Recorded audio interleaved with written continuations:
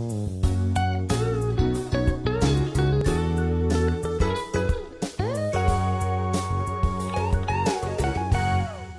our everyday busy lives, it's not uncommon to forget the yearly vaccinations and city pet registration tags required for all dogs and cats.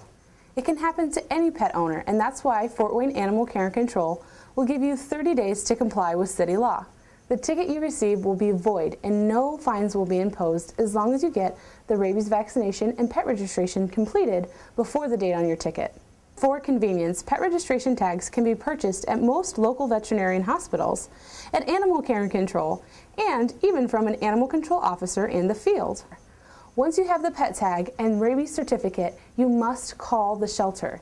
Even if you decide to give away your dog or cat, you must call. That simple phone call will save you hundreds of dollars in fines and court costs as long as you call before the date on the ticket. If you don't call, the paperwork gets filed with the court, and you will be required to appear before a judge.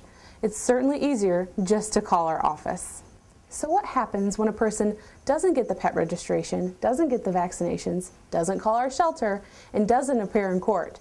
You guessed it, a warrant will be issued by the court for their arrest. Any ticket that a person receives isn't just going to disappear unless you take the steps to void the ticket.